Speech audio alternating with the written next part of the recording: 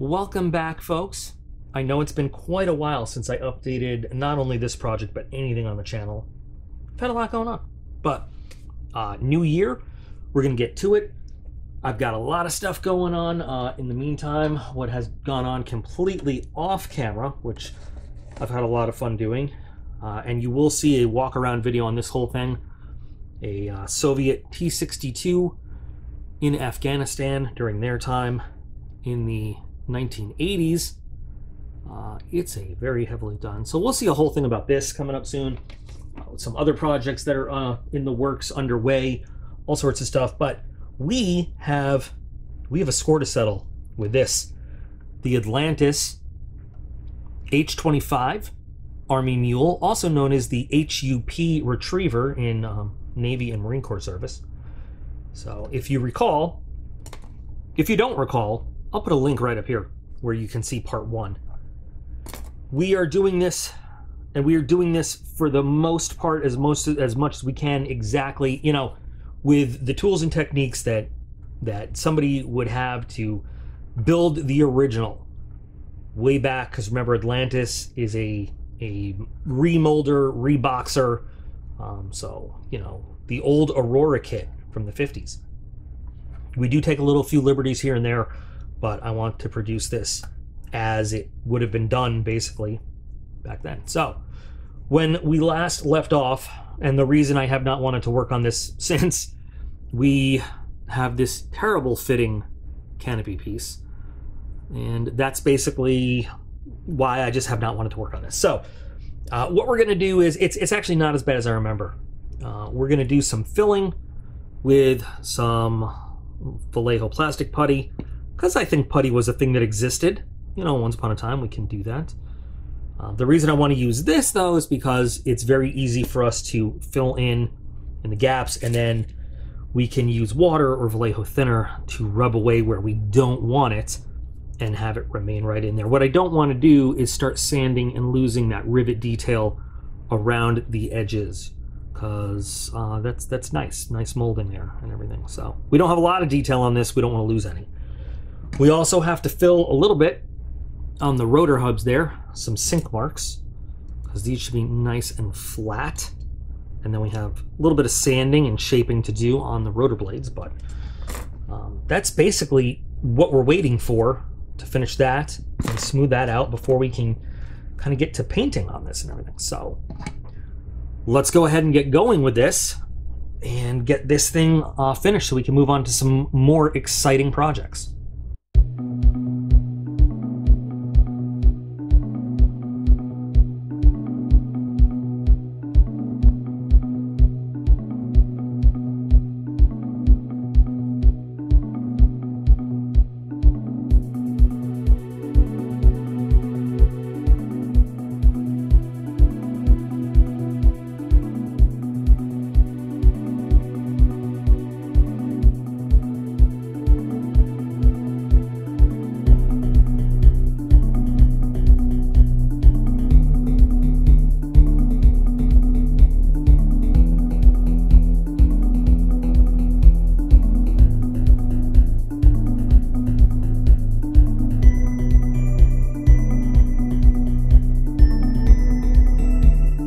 We've got some little sink marks on the rotors to fill in, so we're just going to use the same putty on them and try to get them looking nice and even.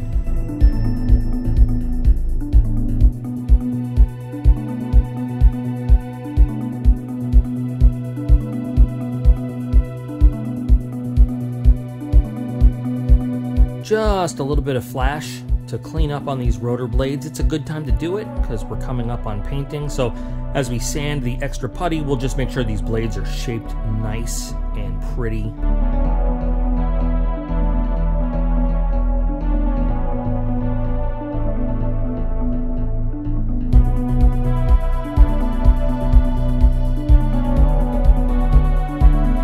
Rotors are all ready for the next step. I'm going to use a hair dryer to soften the plastic up a little bit. They're a little wonky and bent out of shape, but I'm going to go a step further, and I want to impart just a little bit of rotor sag as these things would appear sitting on the ground.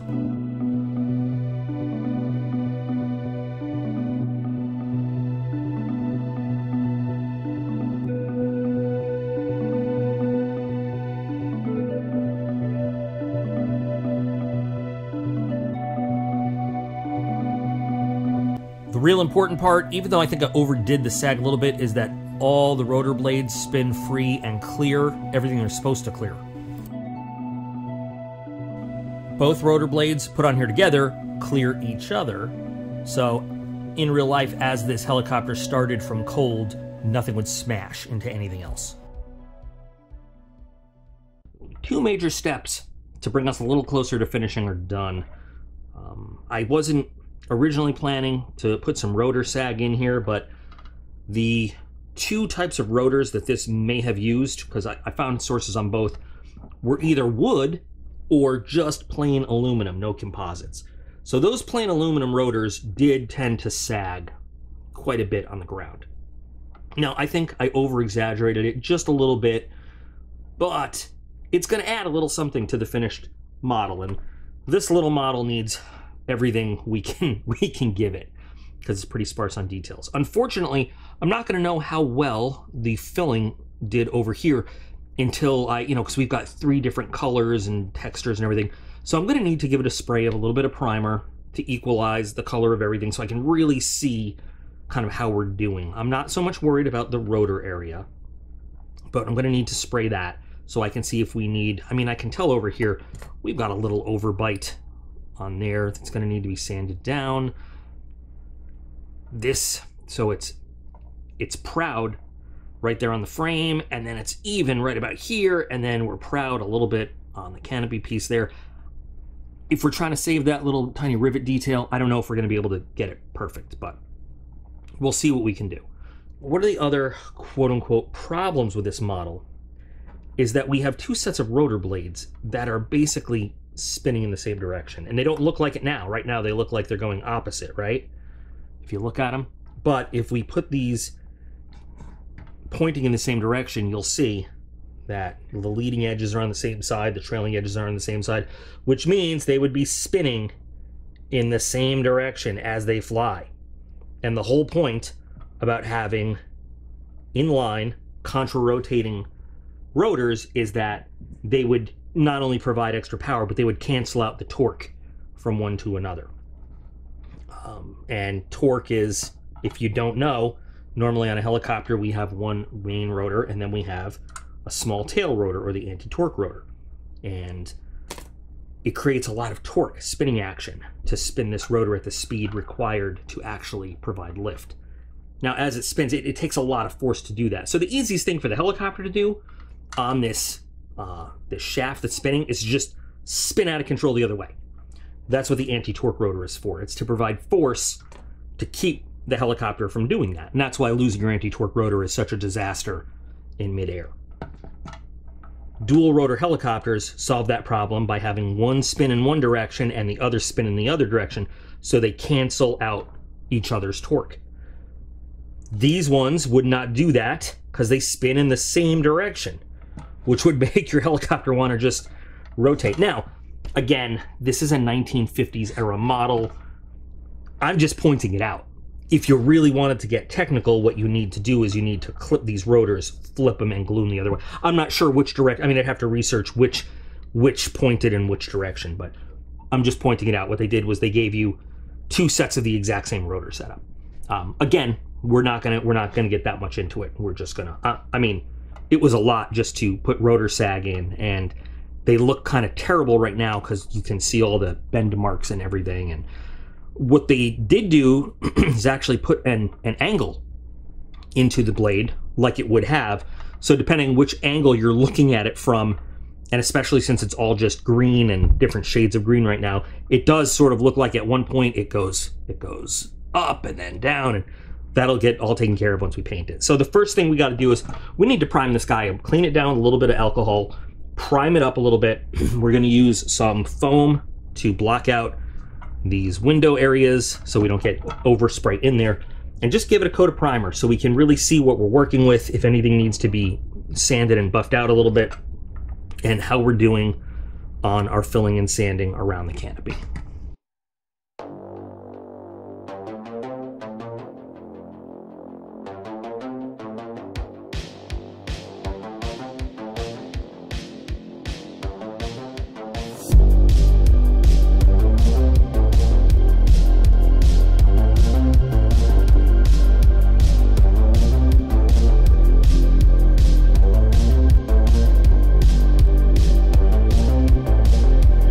this is a really ugly old bottle of Tamiya NATO Black. It looks gross, but the paint still flows just fine.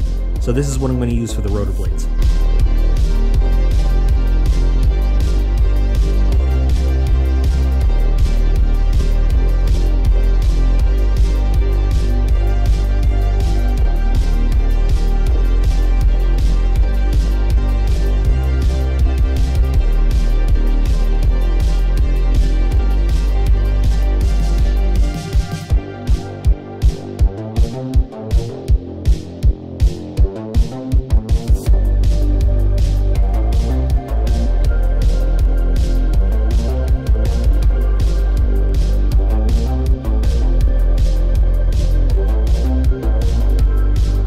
Here's a look at how our seams came out with the plastic putty. The rivet detail is still pretty good all the way around, but there was some shrinkage as the plastic putty dried, so we're gonna have to fill in a little bit more, pretty much all around the problem areas here of the canopy before we get to painting. It's not gonna be too big of a deal, but you can see around here that we've got some more work to do, and the truth is it's never going to be totally fixed. It would just be too time consuming, and quite frankly, all these gaps, there's just so much underbite, overbite. I'll get it done, you know, okay, in an okay fashion, but with what we're doing with this model, it's just, I'll be honest, I half-assed it. I did, but it'll still look okay in the end. Not great, not perfect, but okay.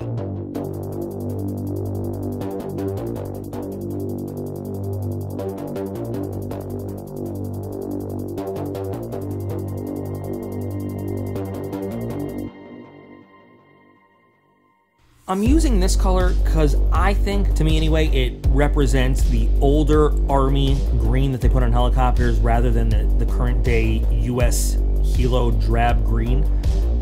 But we'll see how it turns out in the end.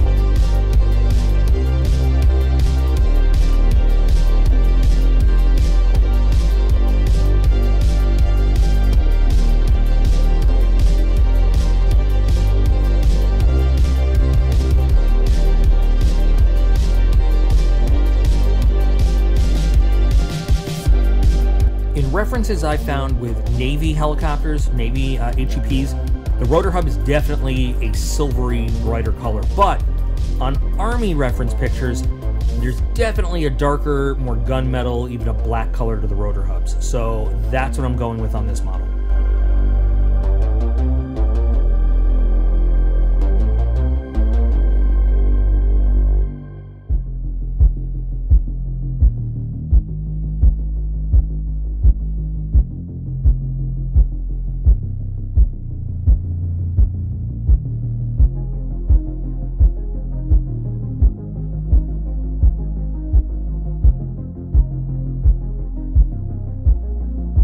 Tamiya X-22 has just been my favorite gloss clear coat lately, so rather than using these little bottles, I bought this bigger 100cc bottle, or 150 on Amazon.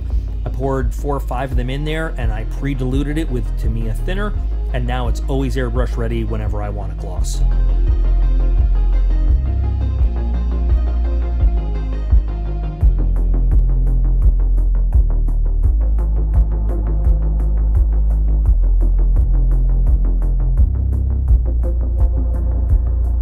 We've got a really nice set of decals that come with the kit.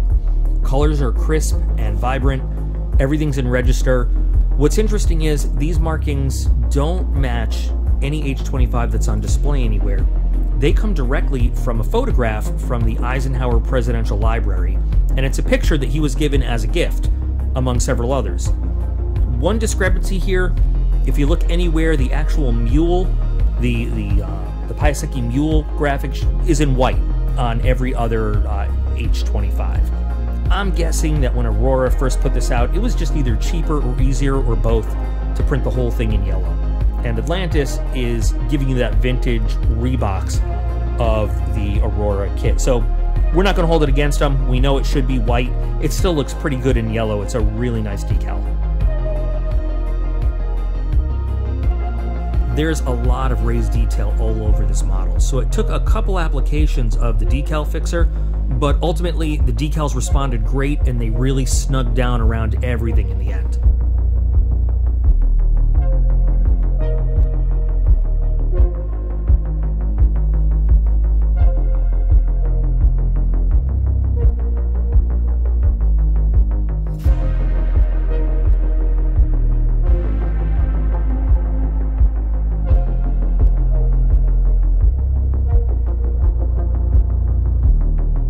Have to take a moment just to show you what a confusing mess the decal sheet is, along with the instructions. It's one page, it's everything, this is it.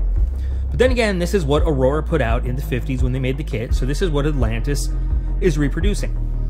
It does make it a little difficult to tell exactly where the decals go, because I'll be honest, this line drawing does not really match the landmarks, and the decals on the line drawing aren't drawn to scale with the actual decals in the kit. So to make sure I got everything right, I found a better picture. This is what the instructions for AMP's 148 scale kit looks like. Of course, it was produced decades later. But using this picture as a reference, I was able to pretty accurately use the landmarks that were physically on this model to sort of figure out exactly where they should go in relation. Of course, it still didn't match up, but where they ended up going ended up looking pretty good. But this really helped me out, sort of translate that original Aurora line drawing to the physical placement on the model.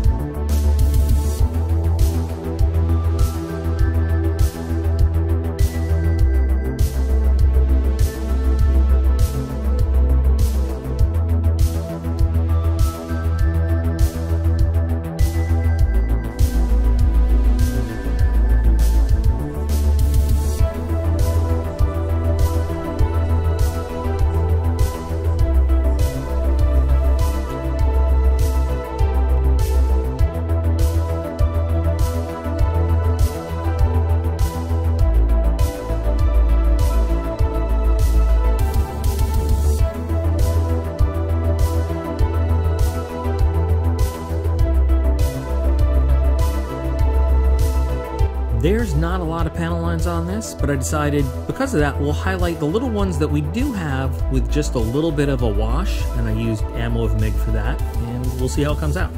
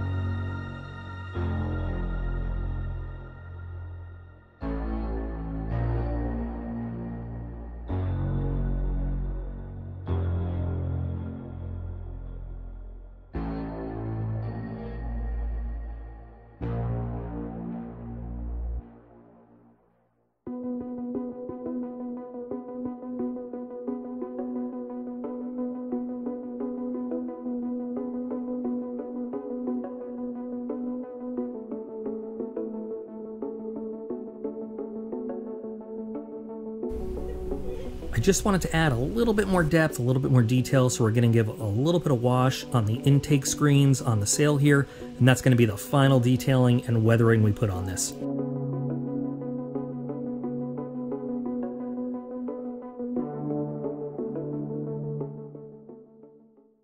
So work is finally finished on this H-25. I gotta be honest, it's not my best work. It's not even close. I got very frustrated with this kit several times, and had I spent more time, I could have gotten a much cleaner finish, especially looking around the canopy, where it joins here, where it joins here, and most of all, where it joins here. From shelf distance, if it was sitting on a shelf, it would look pretty good. But from up close, it's definitely noticeable. It's probably noticeable in this shot as it's going around. And this is from, I don't know, maybe a foot away, you know, from, you know, camera distance and zoom and everything. You know, I wanted to do this, like I said, just kind of as somebody, you know, in the original Aurora kit might do. I don't know. I wasn't there. I tried to keep it simple. I tried not to go overboard. I did some minor weathering on it. I did the rotor sag because I wanted to see that in there. I did a little bit extra in the cockpit because I wanted to see that in there. But again, all very basic techniques that could be done with very basic model materials. No buying fancy stuff that's on the market today. You know, washes have been around forever. You can make your own. I used purpose-built products, but I mean, you could make those your own at any point in modeling history. So it's a very simple, nice little model of, you know, one of those things that you don't see a lot of being done in scale modeling history. I mean, only now do we see some really, I mean, when I say now, like very, very recently, some really good quality styrene kits coming out of this particular helicopter. This helicopter did not do a lot compared to some of the more famous aircraft, rotary wing aircraft in U.S. military, U.S. aviation history, which is why you don't see it very much. But you know, when this kit came out, this was a relatively new aircraft. This was serving in 3 branches, and you know, the Aurora kit, I mean, you know, originally, and so it was definitely a relative subject back then. Today, it's unless you're really an aviation buff, kind of a helicopter nerd, you probably wouldn't even know the H-25 / the, you know, HUP retriever even served, but. And I definitely rushed towards the end because I just wanted to get this model done. It's been a long time. You know, I have a lot going on, and I just didn't have a lot of time to work on it as much as I wanted to, but it was fun. It was fun to do, and I definitely recommend picking up the kit. It's a very, very simple kit, and if you're not really worried about, you know, a modern kit with all the details, with all the bells and whistles, this is a quick build. If you just want to put it together and get this shape up on your shelf, you know. So I hope you've enjoyed seeing a little bit of what goes into it. The next model I do will definitely have, you know, all my detailing and all of that going into it. I like it though. It's definitely going to look good on the shelf. I'm definitely going to have a cool part of Army aviation history on the shelf. I might get the AMP kit so I can get like the real fully detailed one to sit next to it, just so we can have not only aviation history, but some cool modeling history, you know, of like what was and what is. So, like I said, I hope you enjoyed it, guys. For all of you out there in YouTube land building your own, keep building them, build them well, and I'll see you with the next project real soon.